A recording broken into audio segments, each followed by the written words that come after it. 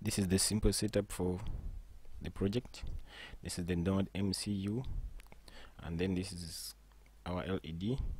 The LED is connected to pin D5, which is the geo pin 14. You can check the link in the description below so that you can have more reference to how these pins are labeled. So the program to use is very simple.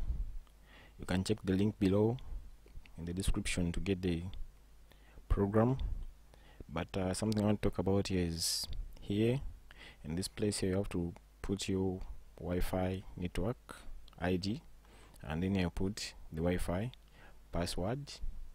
Yeah, but the other rest of the program is simple. You can get it from the link I put in my description. So let me upload my program now. So first you have to compile.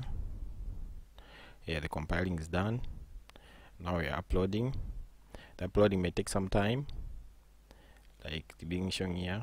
It's taking some time to compile and upload. Yeah, so here the upload is now done. So we have to go to the serial monitor, and from here we're going to be able to locate our IP address, the one you're going to be using to access our control.